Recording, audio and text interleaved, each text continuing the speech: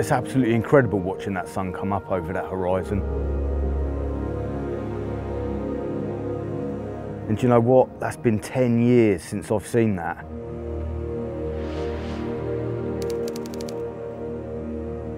"10 years since I had that moment with what is the finest carp that I'll ever catch. And yet, the feelings are the same, the emotions are the same. The atmosphere is just as good as it ever was. And being back up here is, it's just an incredible feeling. You'll never forget those moments and all those years. An amazing journey, the most incredible time. To be back here now, after that period and soaking it all in, feels really good. Watching these fish out on the spots, sheeting and flopping over in the flat calm water. High summer, gonna be a baking hot day, just the same as, you know, that morning 10 years ago when I was sat over there awaiting that final moment. Yeah, it don't get much better than this, really.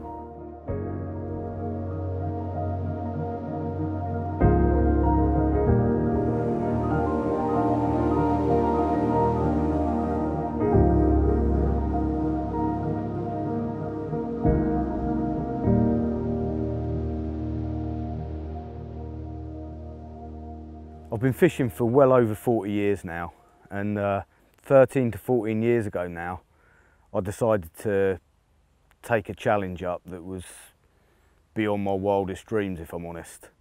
Nothing can quite prepare you for that first walk around Burghfield. The magnitude of the challenge that lies before you can only be realised by that first walk. It's not only a big pit, it's a really broken up pit. There's islands, there's peninsulas, bays, back channels, convoluted paths that run around its perimeter that will get you lost in the blink of an eye.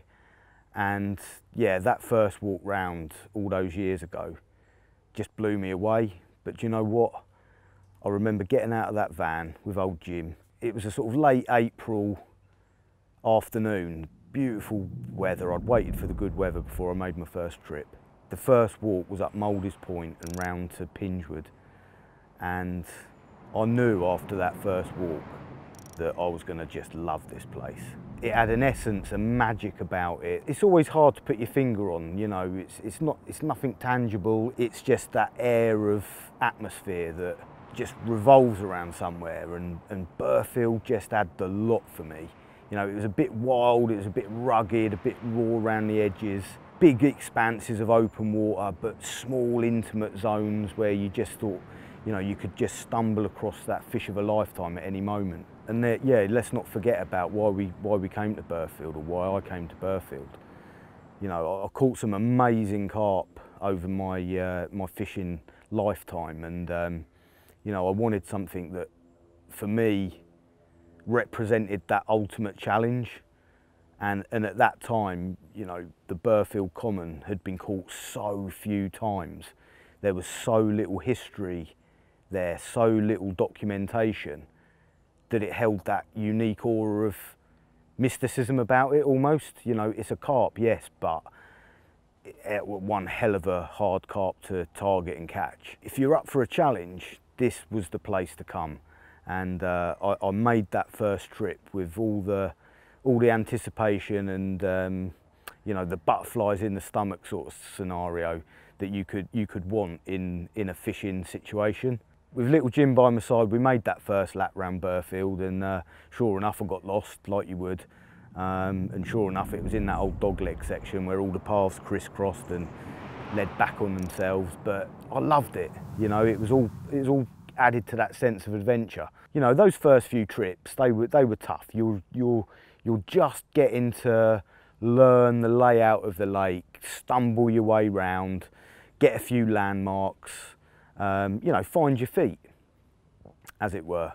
And you know, after those first few trips, I realised I was going to grind a hell of a lot of shoe leather into these banks.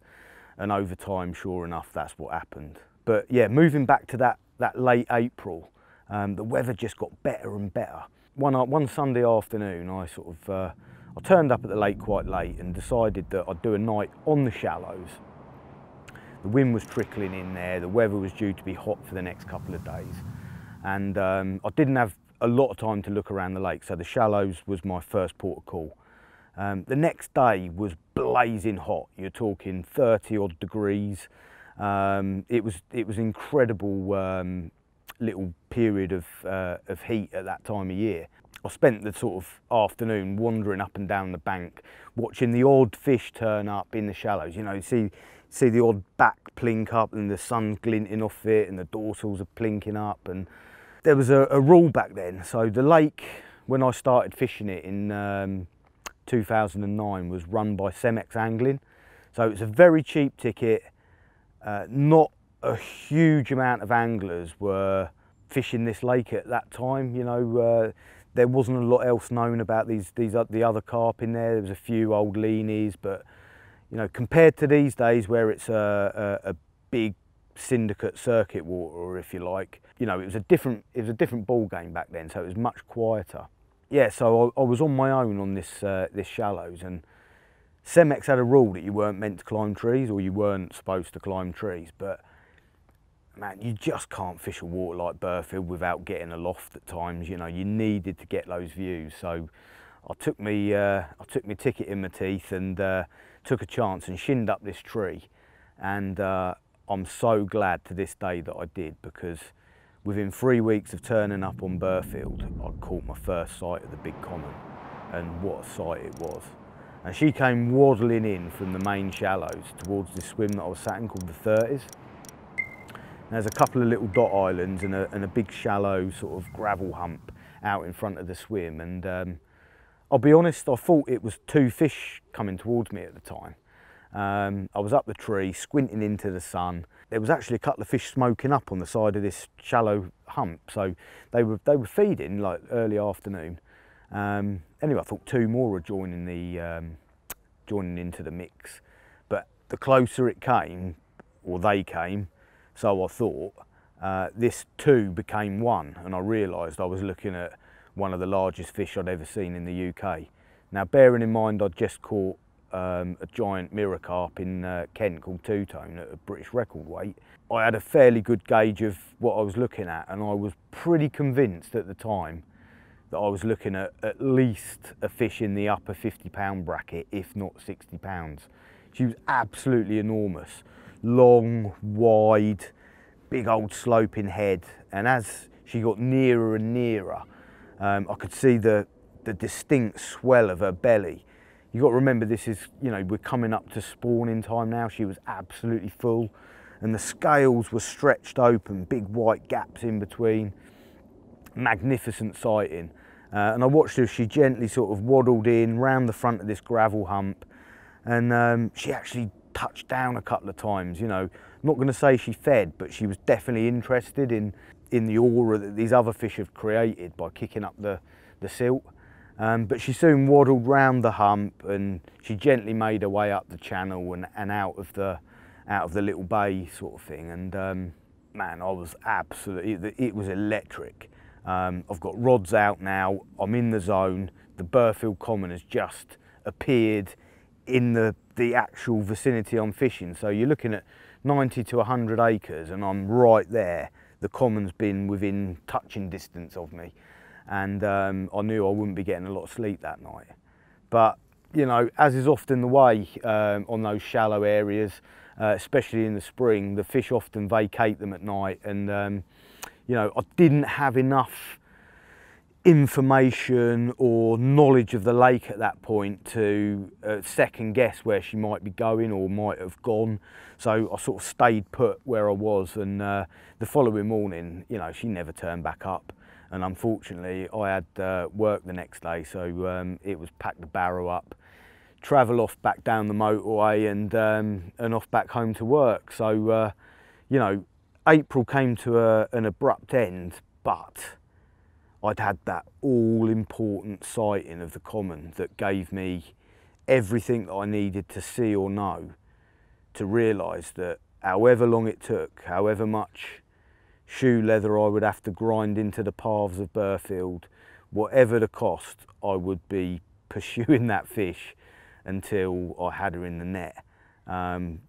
because she just looked like the best thing ever at the time. Hard to describe how exciting that is.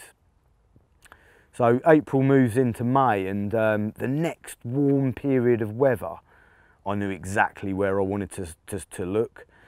So by this point, after walking Burghfield a good number of times over a number of weeks, I've always fished fairly minimal. It's the style of fishing that I like. I like to be reactive and low key, but I realised that I had to strip everything back even further. Preparation was going to be key to this campaign moving forward, and I knew I needed to be at the sharp end of it with everything in place every single week. So I set out a plan of what I needed to do, how to prepare my bait, how to get my kit organised, strip everything back, leave some bits hidden in the van that I didn't need to be carrying with me. And the other thing that I realised quite quickly that would be beneficial, and I'd seen other people do it on the lake, was a mountain bike.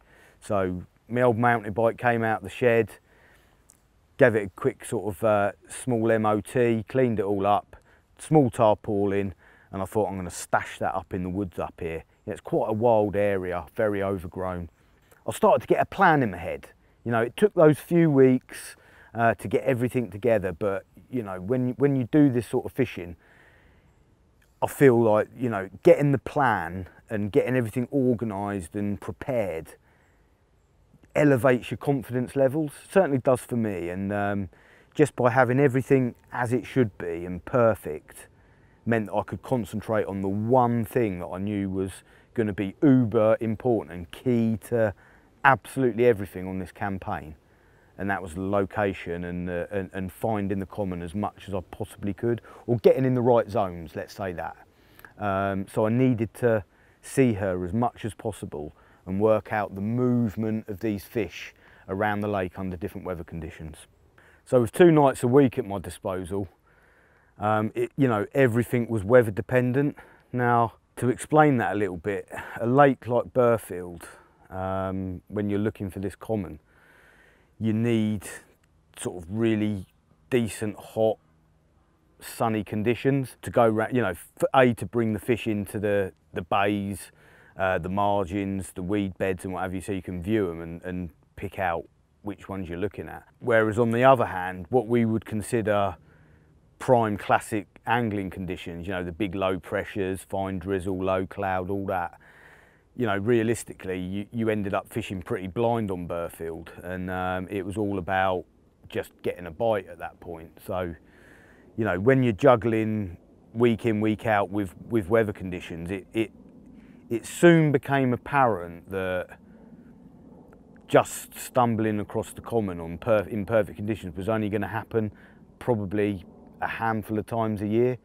So I already started thinking in my own head what I could do to put things into my favour in terms of regularly fishing. So at that point I decided that I would sort of set up a bit of a base camp somewhere if I could. Now, I'd seen a picture a few years beforehand, one of the first pictures I'd ever seen of the common actually, a guy called Piers, who actually runs the cafe just down the road there where we had a cup of tea earlier. He was one of the first people to catch it at at a bigger weight, you know, I think it was 38 plus when he caught it, and I recognised from the photograph this old concrete armoured gun turret type thing. I don't know how to explain it really, but it was on one of the islands and it was sort of falling into the lake, and it was a bit of a giveaway as to the area that he'd caught the fish from, and obviously having so few captures to work with, it was a starting point, and this just happened to be on an area called Barnett's Point, which almost sort of cut the lake in half, made a very tight pinch point between what we sort of class as the islands and shallows end of the lake, and then the more open water, larger bays at the other end of the lake.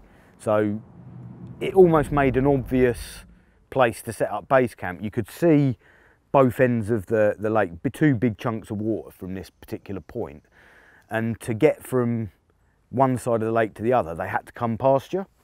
So Barnett's Point was going to be my sort of base camp for a number of months if I could get on the swim. And as I say, back then it was a much quieter lake, so it seemed the obvious choice. What I would do from there is move to different areas of the lake depending on what I saw on my walks around. So there was a little window of opportunity in May, a big warm spell but with a southwesterly, and those conditions, if you remember back to April, were prime for the shallows.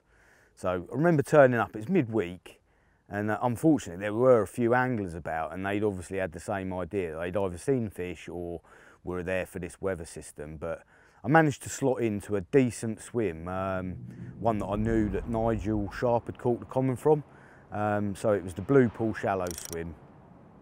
Slotted straight in there. I turned up at the lake at first light. It was about 5 o'clock, and I just sat there watching the water. And as the wind picked up around breakfast time, started pushing in, just licking against the reeds, against the shallows. I saw a dark old head just poke itself up by the lily pads out there, about halfway across. And I thought, they're here, you know. So I set to work, got the rods. I was chod fishing at the time, you know, moving about the lake, casting at fish or whatever areas that were a bit unknown to me at the time. So it was very simple fishing, you know, just get the rigs out there, scatter a few baits around with the stick or the catapult, and you know, you're away, sort of thing.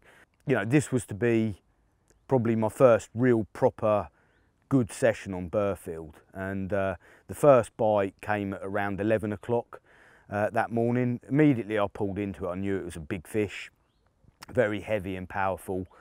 Weeded me up a couple of times. One of the local guys came round to give me a hand.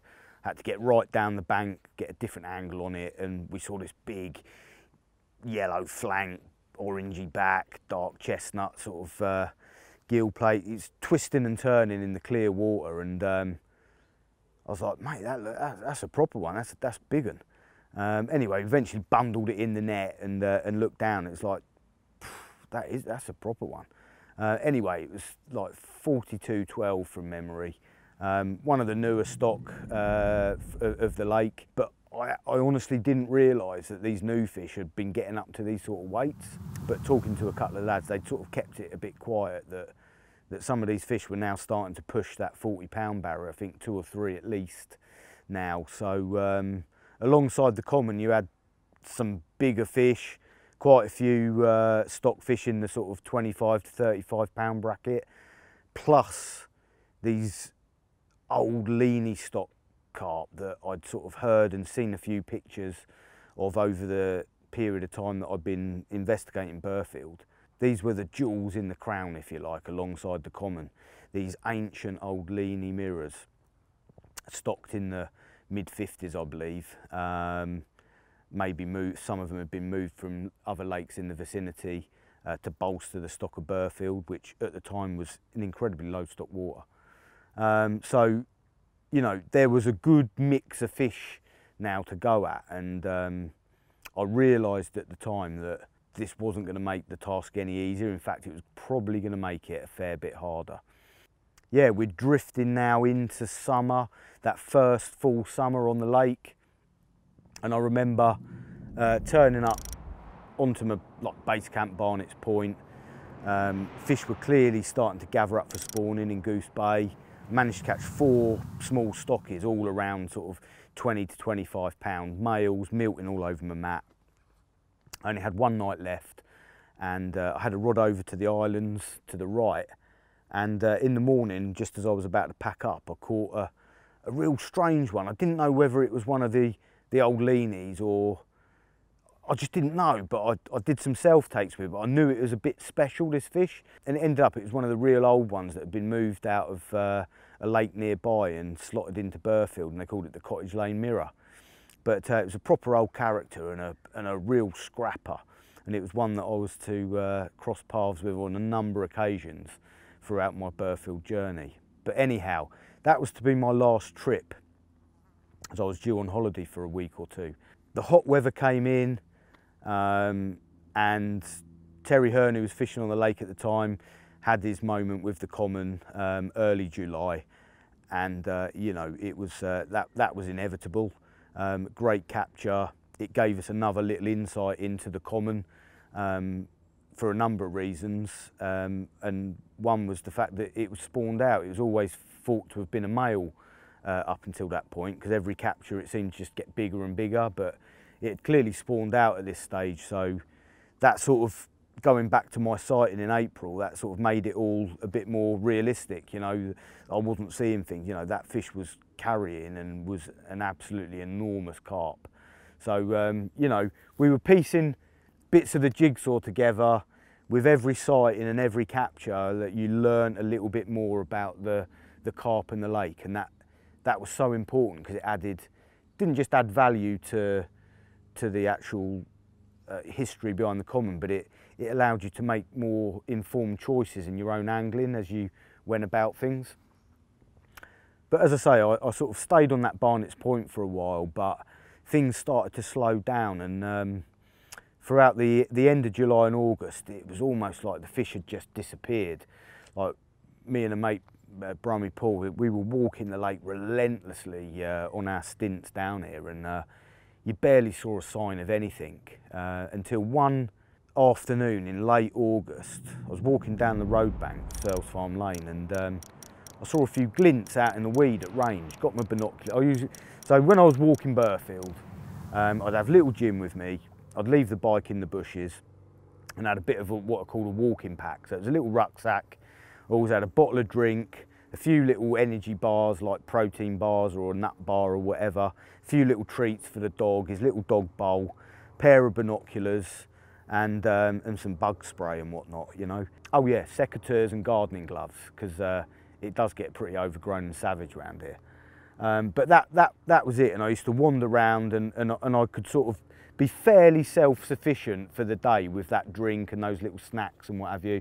If I really needed to, I could pop back to the van. But you know, when you're hunting down these really elusive ones, all the time that you've got your eyes on the water and that you're looking at, you know, you're leaving no stone unturned. Every bush, every little marginal spot that you've sprayed a little bit of bait on for over the weeks, you know, you're looking for signs that the fish have been in there. Have they polished that off? Are they flanking on that? You know, everything is of that. Every sighting, every little thing is of value when you're fishing a lake of this size and with this amount of nomadic carp in it. So yeah, that was a very important part of that first year on Burghfield, learning these things and getting into a routine every week of walking the lake. You know, every day, once the sort of so-called bite time was over, I'd wind the rods in, pretty much pack away, stash a lot of my stuff back in the van, and then it was walking. You know, the walking kit went on. Jim knew what was happening. He loved it, of course. You know, a young terrier, it was perfect for him. We were around all this lovely terrain. There's rabbits, deer. He was chasing around in the undergrowth. Great times, but it's harsh, you know, especially in high summer. Nettle beds are double overhead height. There's brambles clawing at your arms and your legs. You're getting blisters, but you know, that's what it's all about. This sort of fishing is all about the graft, the learning, the absorbing of information. And that first year was all about that for me. But what I had noticed off the back of Barnett's was this area of open water in and around the ski lane. There was a ski boat club at the end of the lake. And I started noticing early morning shows out there very consistently. And I used to sit there longingly looking at this area. And at the time, it was an out of bounds bank. It was an area of like a sort of industrial estate and old scrubland. It was owned by the lady that owned the ski club, and it was just out of bounds as far as we were concerned. And it got to the point where one afternoon I just thought, you know what, sod this, I'm going to just front her out. I'm just going to go and knock on the door. I was in the fire service at the time, so I always had the old fire brigade card as a bit of a backup, you know. Look, you know, I've got a good responsible job, I'm not going to mess you about, but any chance I could have a bit of fishing on this bank, even if it's from like 7 in the evening till 7 in the morning, I was going to chance my arm, knock on the door and ask if I could have a bit of fishing on there. So that's what I did. She answered the door, I asked the question, and she said, well, you can fish on there, but you just got to go and buy a ticket. Go at Reading Angling Centre. She said, I've actually just leased the fishing rights to a local match club. The old light bulb moment came on in the head, and I was like, straight in the van, shot up to the shop. Can I have a ticket for that bit of bank at Burghfield, please? Yeah, 20 quid. I handed over my score, got this little ticket, and I was rubbing my hands together thinking I can't wait to get back and start exploring this zone sort of thing. I did a bit of exploration, bit of marker work, but as I just said, the fish were in residence down this road bank. I'd seen them out in the weed, as I say, with my binoculars on these walks round, and I realised that there was a good group of fish using this open water off the road bank. So I did a few trips round there, caught a few, but they didn't stay there for very long. I think that they'd been there for a while, we hadn't clocked them, and by the time we took the opportunity to fish for them, they were ready to move anyway.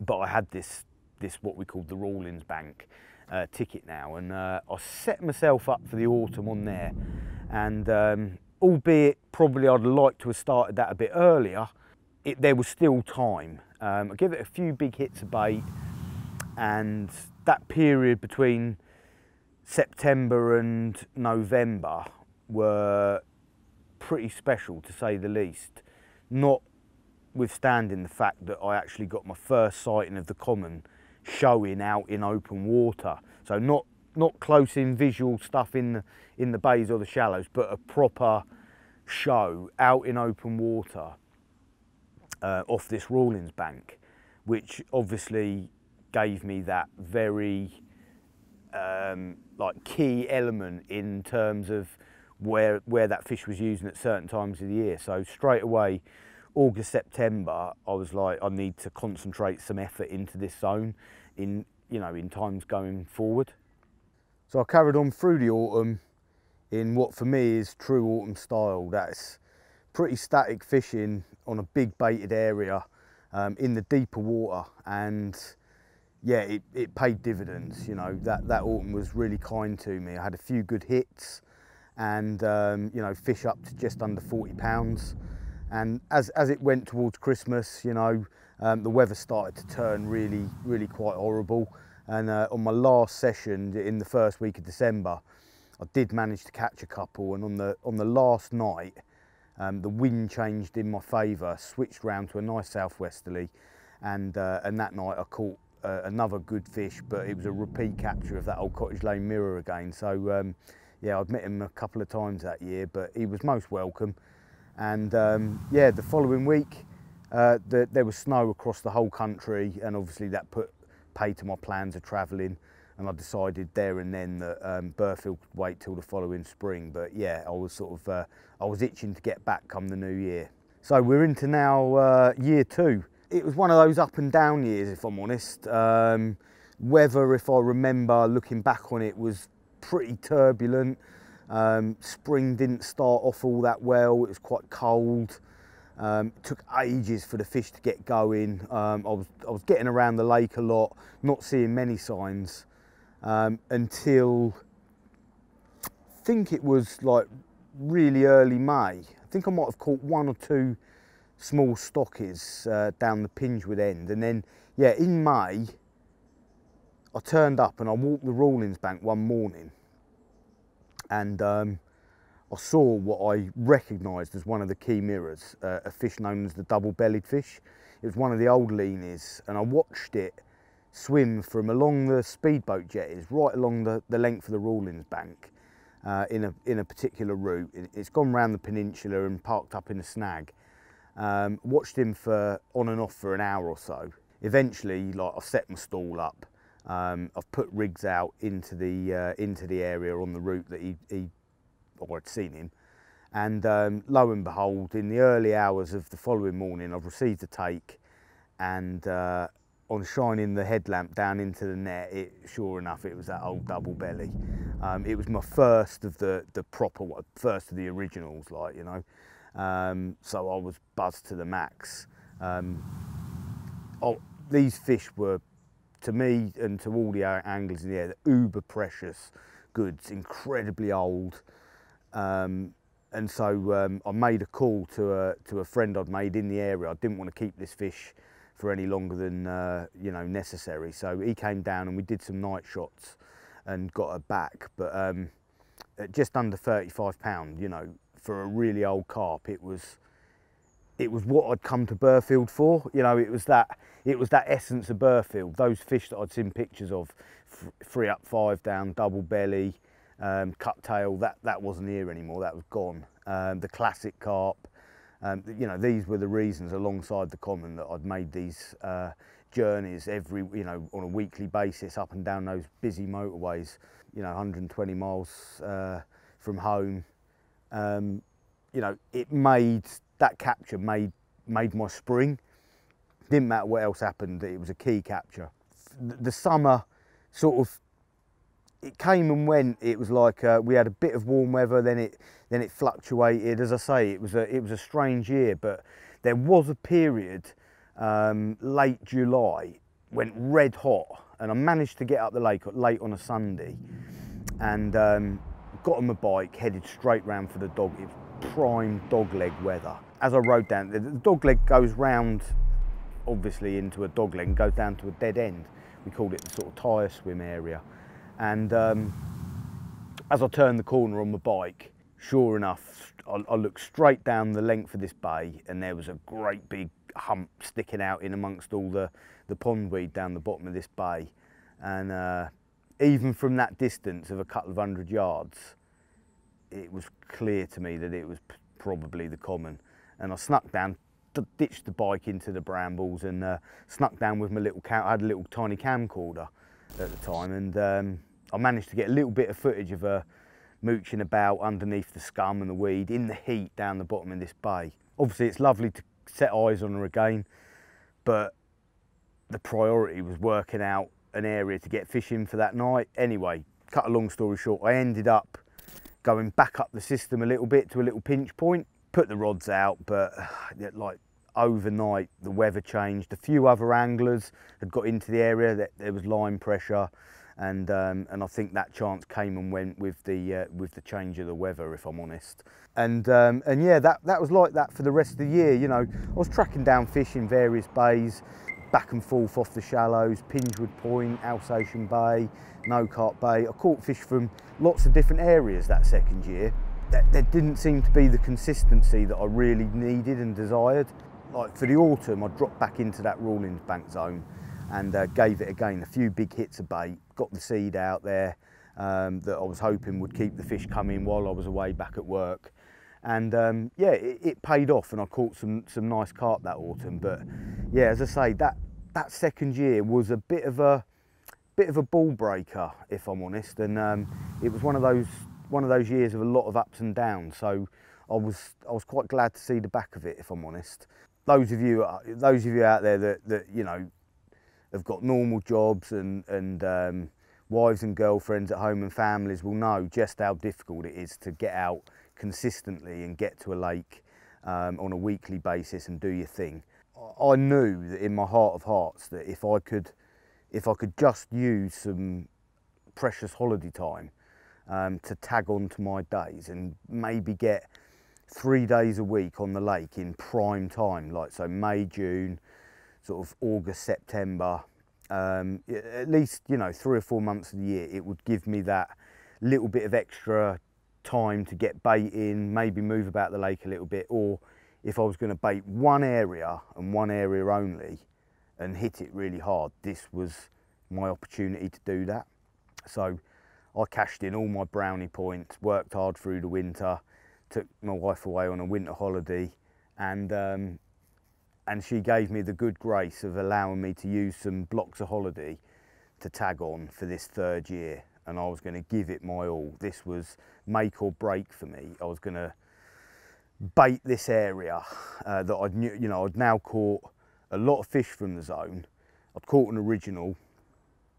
I really wanted to give it my all, and you know, with these sort of circumstances, you know, it's no half measures. You've got to put everything you can into it, and this was going to be my year.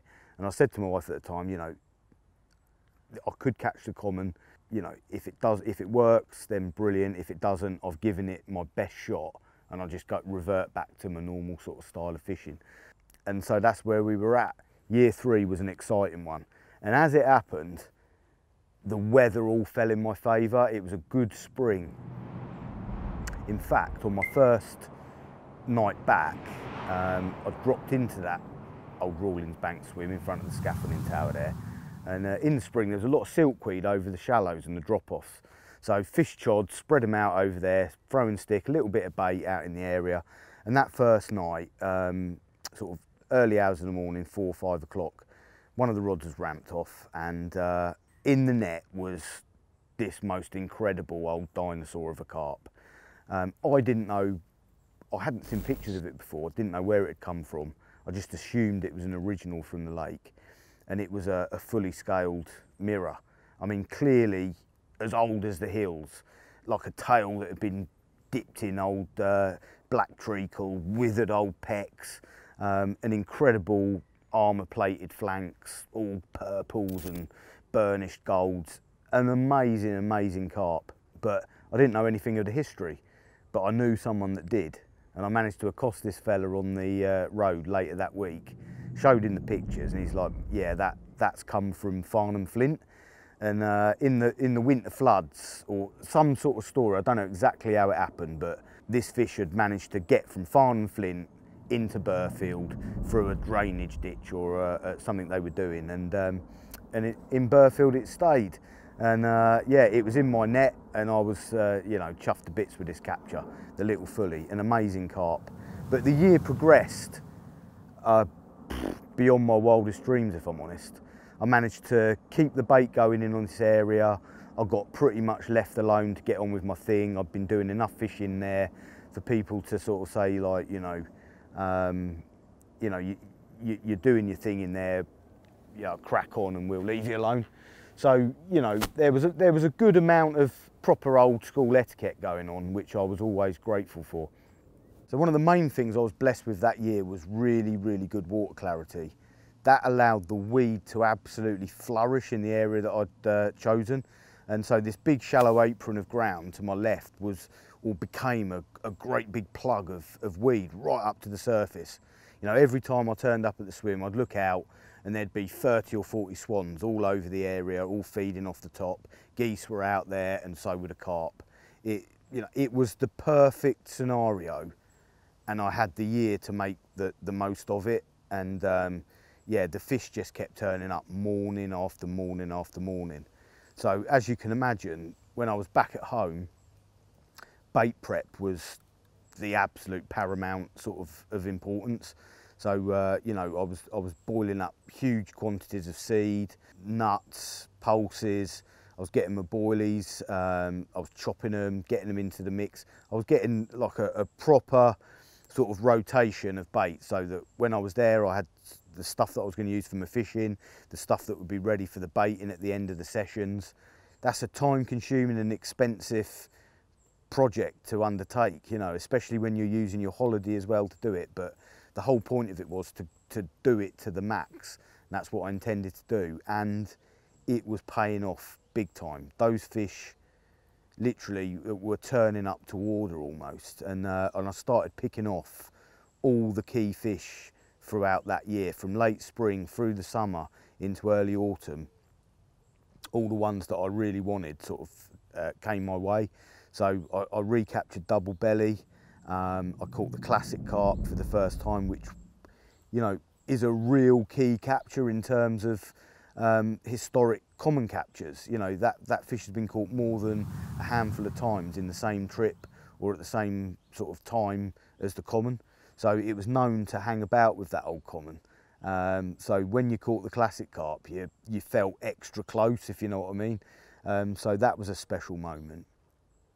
But as we moved into sort of August time, the one that had evaded me, and one of the ones that I was really sort of desperate to catch, because for me it was one of the real iconic Burghfield mirrors, was 3 up 5 down. And this particular trip I've turned up, and the weed was all over the front of my swim. the boats had been charging up and down all weekend, carving up these big weed beds. It was floating everywhere. Made it really difficult to get any sort of line lay. If you did get a rig out there, it was just dragged off the spot almost instantly by these big floating weed bergs. So my good mate Brummy, he shot up the shop and got me a couple of these old sea grappling leads. And I set to work one afternoon and I worked my arse off into the evening in blisteringly hot conditions until I had these mountains of weed either side of the swim. And these two beautiful channels leading out to my spots. So it was back to game on and I was chuffed to bits. Well, that night, the first bite was an incredible old broken linear that I believe was, probably the first time it had been caught over 40 pounds. Great big gob on it, like a coffee cup. Lovely, great big scales. As I say, a broken linear pattern to its on its flanks.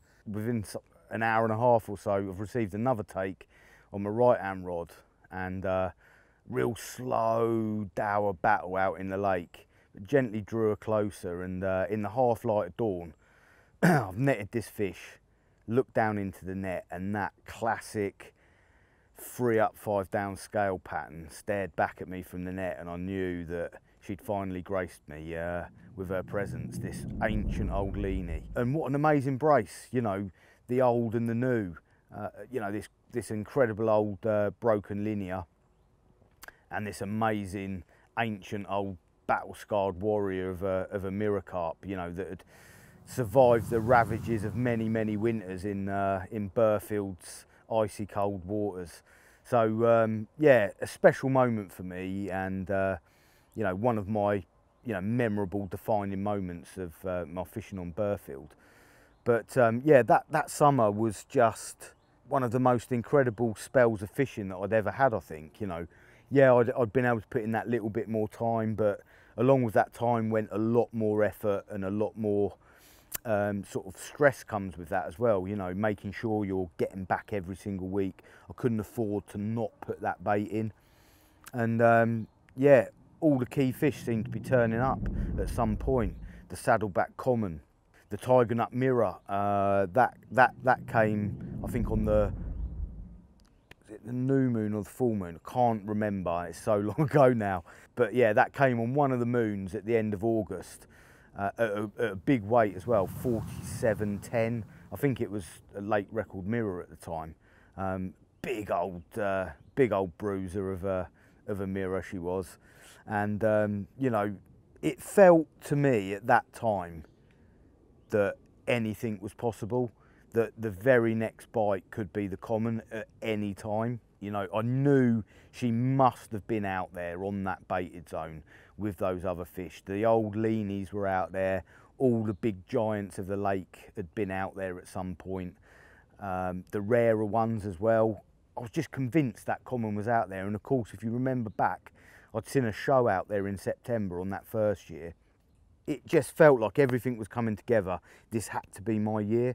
But as autumn went on, the bite slowed up a little bit.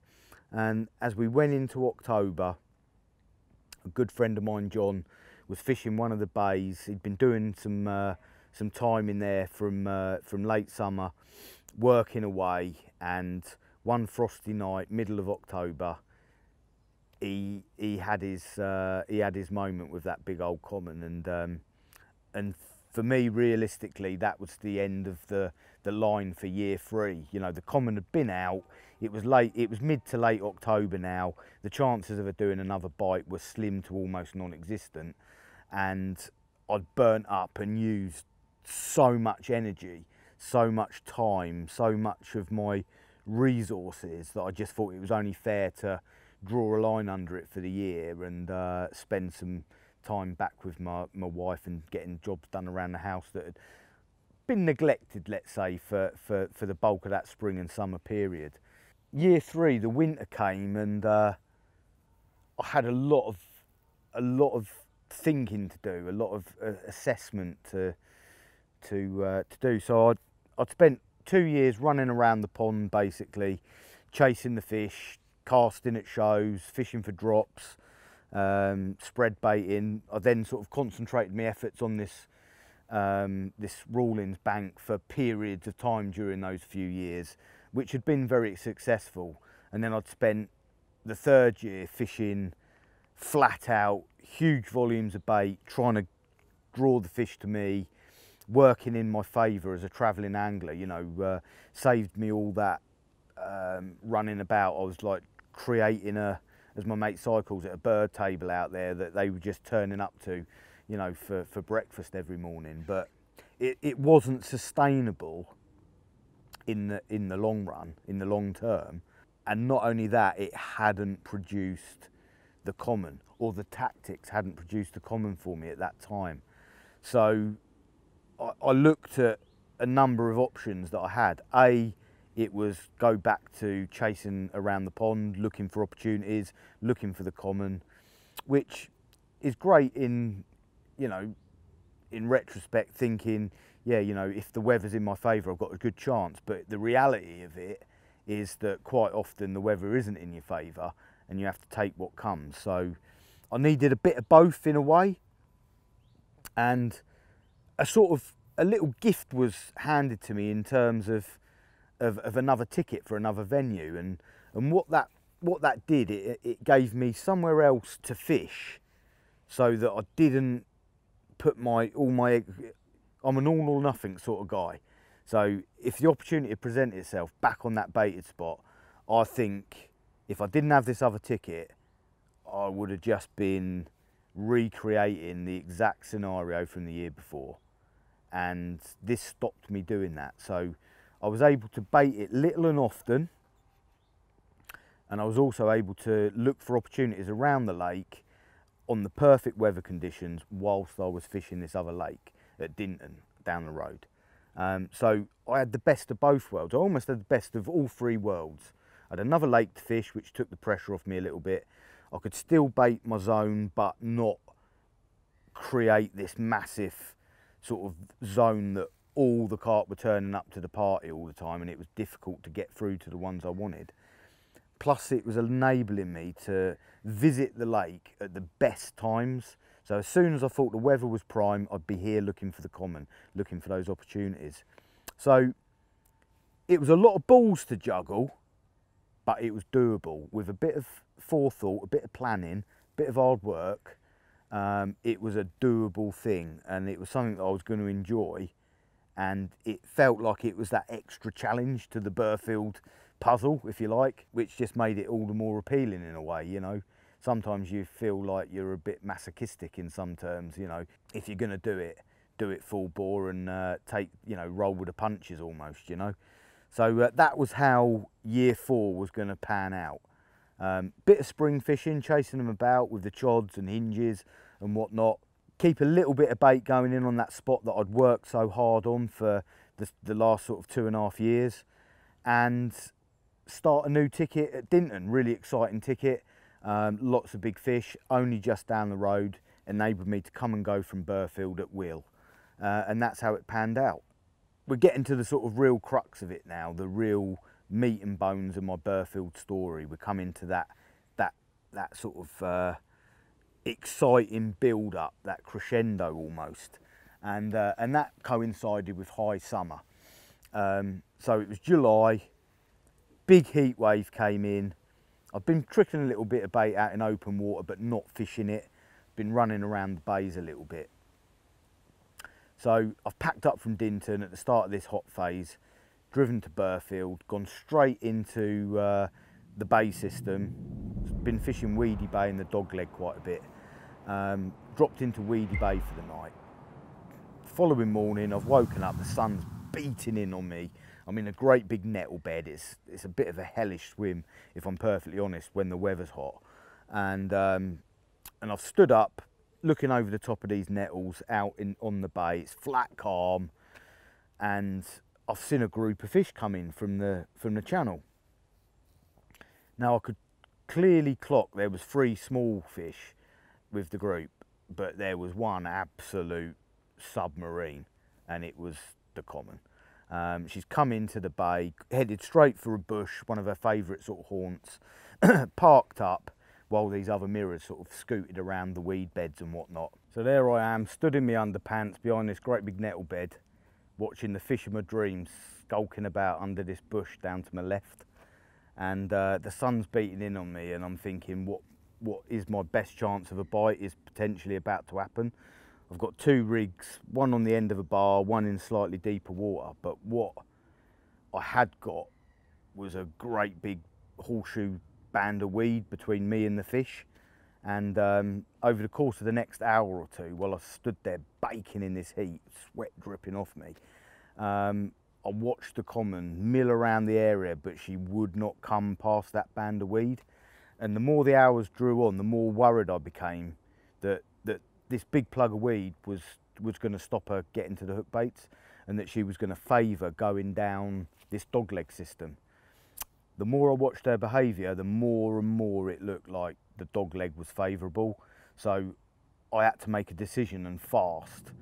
And that was, I was going to pack all my kit up, move it round the riverbank, go into a little swim where she'd been caught a couple of times before, and take my chances in there. It wasn't a swim that I'd done loads of time in, but I'd done a few nights. I'd knew the spot, I'd put a bit of bait on it during the course of the spring, so it was going to be an easy move in terms of getting a rig in position, getting myself sorted out, and I decided to make the move there and then. So wrapped up everything on the barra, round the riverbank, down into this little swim, rod in position. I decided to use tigers because the bay was notorious for tench, so lowered the tigers on the spot, just a few dotted around. It was a lower injury, it's literally under the rod tip, the spot. Set my brolly up in the bushes, bit of camo netting, bit of mozzie netting, and just chilled out. Every now and again, just sort of having a look over the mozzie net to see whether the common was in the mix. Well, a couple of hours went by and I started to get itchy feet a little bit. I wanted to look at the spot, I wanted to look into the channel, and I decided there was a big willow tree and there was a bit of shade there. Decided to stand by this willow tree. I've been maybe looking in for 10 minutes or so, and I see one of the lily pads move, and there was a shimmer to the water as though there were maybe like a shoal of perch underneath the surface, just moving. I've like wiped the sweat from my brow and adjusted me Polaroids just in time to see this great big set of white lips appear from underneath the lily pads, and out she came. Like the head just sort of appeared like this giant, incredible sighting. I mean, I'm talking no more than half a rod length from where I'm standing. I'm watching the head and shoulders of the Burghfield Common appear from under a big set of lily pads. Magnificent. I could see her eye rolling around in the socket, just checking everything out. And eventually the humps come out of the water. She's pushed her back out and waddled her way across the bay. Just incredible. I stood there with my jaw, I picked my jaw up off the floor thinking, only 30 seconds ago, her belly must have been almost scraping my rig. It was that close. So exciting, just electric. Anyway, she made her way off down the dogleg system, and I took the chance of going off and watching her for a while. So I pulled the rig out, went out and found her, and as soon as she made the move to come back, I legged it back to the swim, nearly knocked myself out in the process, trying to duck underneath one of the fallen trees, but got the rod back in, got my netting back up, just in time to see the common reappear in this little intimate bay. And that evening, ultra memorable. Good old Jim, bless his heart, he just laid under the bed chair, made not a sound as the old common just bobbed around this bay. I mean, I thought that night was going to be the night that I put the Burghfield Common in the net. It just felt like it was my time. She was in the area, she'd stayed, she was comfortable, and it just felt right. It was on a moon phase, and everything felt like, in terms of a capture, it was all going to happen. But you know, like with many moments on Burghfield, the chance fades away almost as quickly as it starts. And the following day, nothing had happened. The common had vacated the area, and I was back to work the following day. It was game over. But I couldn't get it out of my head. You know, I needed to get back for the next sort of full moon. I was sure she would be back in the area on the full moon, but I think I took some holiday and did 4 nights back in the zone, moving backwards and forwards from the little intimate bay to the Red Ant Corner. I think I actually did a night on Goose Bay as well, just to see, you know, just to listen at night. I used to stay up late at night listening. Nothing. So I came away from there scratching my head, thinking, you know, what's the next move? I put a little bit of bait out on my open water spot, and it was late that evening. I put the bait out around 11 o'clock that night. Had a long drive home back to Kent, and I was sort of thinking, well, do you know what? Like, it might be a little bit early, but there's that September show out in the open water off that scaffold swim, the one that I'd always worked towards for the autumn campaign.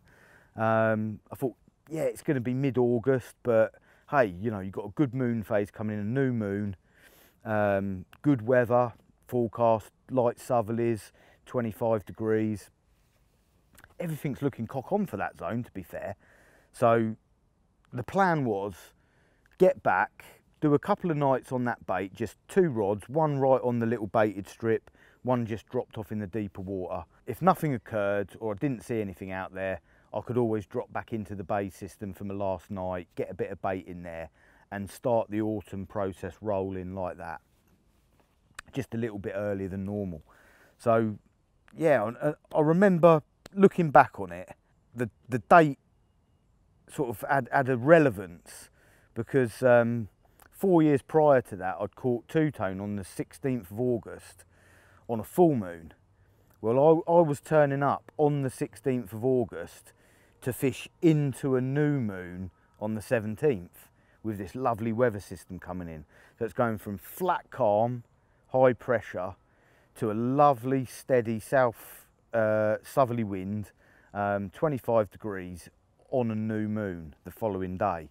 Everything looked cock on. So when I've turned up to the lake and nobody is on the lake, I've done my usual lap, no one here, and there was an atmosphere. Yeah, of course, in retrospect you can think that, but it was, everything seemed right. So rods are out, the night was very quiet, no bream, but the interesting and really poignant thing about that following day, that Friday the 17th of August, was that being really hot and middle of August, I was expecting the boats to come out early. So by the time I've had my breakfast, I'm really considering reeling the rods in. As soon as I hear those motors fire up in the speedboat club, I'd winch the rods in, sort of put them away back in the van, go for a mooch around the lake, maybe go for a breakfast at the cafe or whatever, maybe a pint at the pub in the old Cunning Man. You know, it was hot, it's holiday season. Yeah, you know, the days, they're long days. When you got to reel in and the boats are firing up and down, it's a long old day. So you've got to find stuff to occupy yourself, and a nice cold pint in the pub and something to eat is ideal. And you know, get back to the swim for the evening. But anyway, this morning it was 9 o'clock, 9:30. I kept looking at my watch, no boats. Anyway, old Jim was chilled out. I was having a few coffees, I'd had my breakfast, blackberries off the bushes behind me. It was just a lovely, lovely morning, and still no boats. 11 o'clock, no boats. The wind's puffing up. It's getting, you know, I can't remember, it must have been 15 to 18 mile an hour straight southerly, blowing straight into my swim. I've got 2 rods out there on the spots, tips are under the water, but what I noticed around 11 o'clock was that there was quite a weed build up on the tips. I'd had no bleeps, using big heavy bobbins, but the tips were bent down further than they normally would be. And I went and had a quick look, and there's a lot of Canadian built up on both tips. And I'm looking out there, there's no birds out there, there's no boat spin out there. I'm thinking, those carp are out there, they've been having it this morning. I was surprised I hadn't had a bite. But don't forget, I'd retreated right back with the bait in. I'd only been putting in a little handful of hemp, a little handful of chopped boilies, a few whole boilies on a regular basis. Nothing major. And I think this has made a fair difference.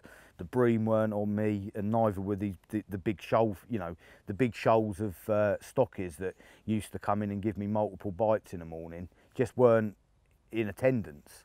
So it was good. It was game on. Midday came and went, and I was still in astonishment as to how I'd managed to keep the rods in for so long, but I was happy enough. It looked good out there.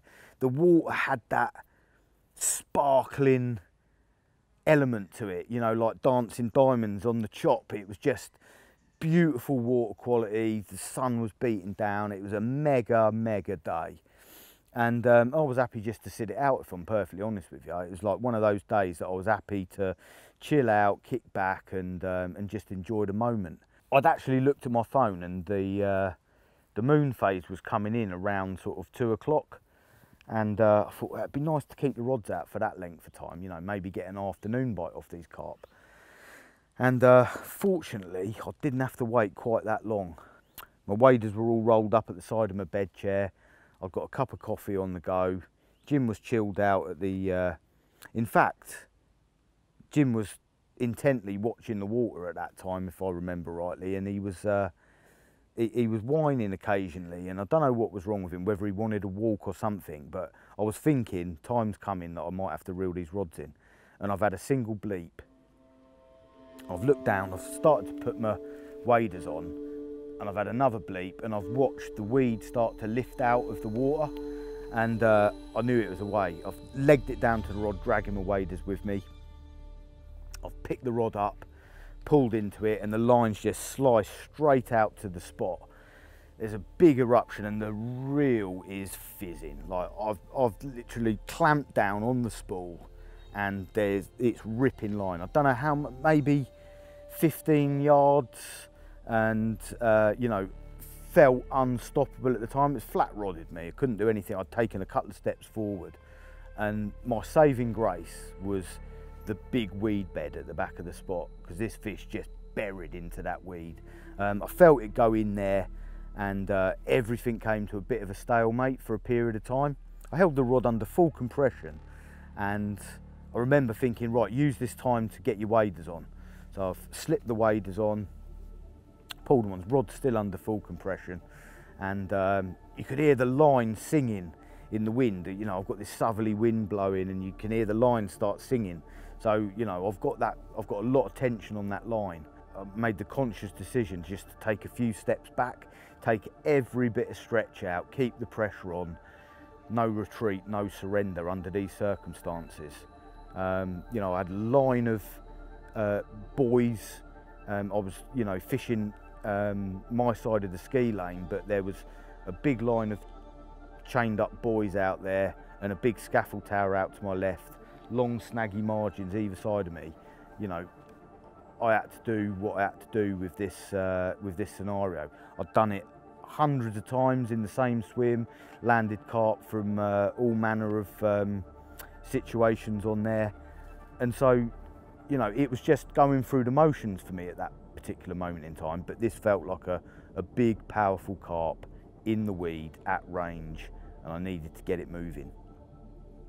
So another step back, held the rod under full compression, felt a kick, and I can remember just looking out on this this choppy water and seeing this enormous eruption. And I mean, it was big, like long. There was a big sort of head one side, I could see the tail the other side. This was a big carp. It's exited the weed, went on a left-hand kite, and I managed to get in the water because I had got my waders on by this point. Got in the water, got down the left-hand margin, put a load of side on it, and fortunately she's turned, as you know, as I say, I've caught a lot of fish from that swim. She's turned and headed for the deep water on a right-hand kite, real quick, accelerating all the while. You know, I knew she was running into my favour at this point. Anything left was disastrous, right was brilliant. So things were going my way. She eventually weeded me up again for a short period of time, managed to get her out, and I think by this point I'd probably pumped her back into around 40 odd yards out. I've got this big shallow bay to my left, full of weed up to the surface, and she started to kite left, rapid again. But by this time I could sort of see, and I could just see this great big glowing submarine charging into this surface weed to my left hand side, and I think it was at that point that the doubt slipped out of my mind, and I was pretty convinced at that point I was attached to the Burghfield Common. My mouth had gone dry, the old legs were a little bit shaky, but as I say, I'd done this a lot of times. If this was going to be my moment, I needed to remain calm and just get this job done. She weeded me up for a little while in this bay to the left, and I managed to gain some line on her, and she came through on the inside line. I've got one rod left out. Remember, I was only using 2 rods. I've got one rod left out, pinging out to my spot, and she's come past me, probably no more than 2 rod lengths out. I could see her eye, could see it, and now I'm under no illusions as to what I'm attached to. It's the Burghfield Common. Like the feeling is indescribable, but I think due to my job and the things that I've done through life, that enabled me to keep that cool head at that time, because you know the amount of work I'd put in, I always thought if I hook that fish and see it before I put it in the net, I'm going to go to pieces. But fortunately I kept my head, and she's gone underneath the other line, got the rod tip down. I was praying that she didn't come up over the top of it. I was prepared to cut that line and go out and retrieve the rig later if she did, but she came back underneath the line, and with a few lunges under the tip, I had the net ready, and this was going to be the final moment. But no, I've gone to net her, and she's exploded off of the net. This fish is so long, yeah, like, you know, she weren't going to go in without a fight. She weren't ready.